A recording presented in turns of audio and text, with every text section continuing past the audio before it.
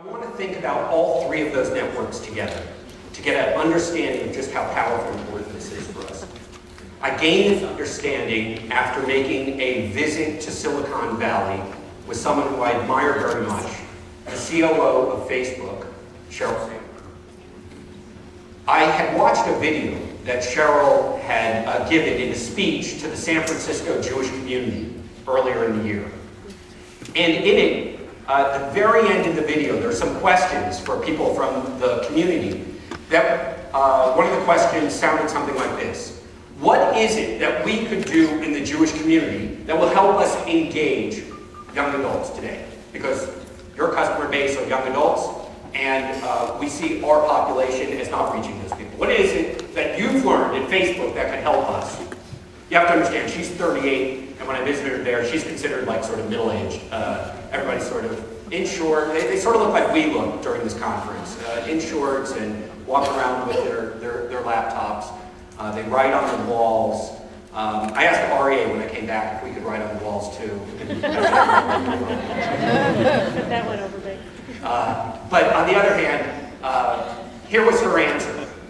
She said, I would advise every organization, and as well as the Jewish Federation, to hire college student interns.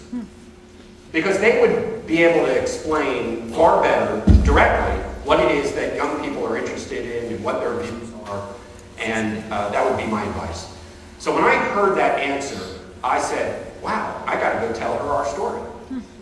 So I got on a plane, went out to Silicon Valley, paid a surprise visit to our friends at Stanford, Hillel. I actually trespassed on their property, which I admitted, but nonetheless, because I was there to visit Facebook, I figured, wow, 2 blocks away, Stanford, Hillel, you know.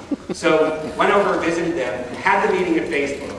I showed Sheryl this as part of a graphic explanation of what it is we were doing. I explained to her that 6 years ago, when we emerged from our strategic plan, we identified student interns as a key strategy for us, and that now, 5 years later, we have on 86 campuses worked with 700 interns in a database that shares what we've learned in this. She took one look at this before I could finish my sentence. She said, oh, on campuses where you operate, you have actual social networks of people who have common interest around their Jewish identities.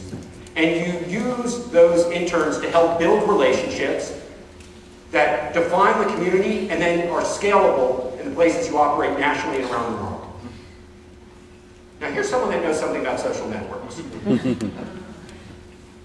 But I think what she said is actually even more profound. Indeed, today, Hillel is the living, tangible Facebook of the Jewish people. And in understanding the power of the people we know, the social networks that we're creating, just like Google has succeeded in transforming the way that the world thinks about communication, we have the ability to translate and transform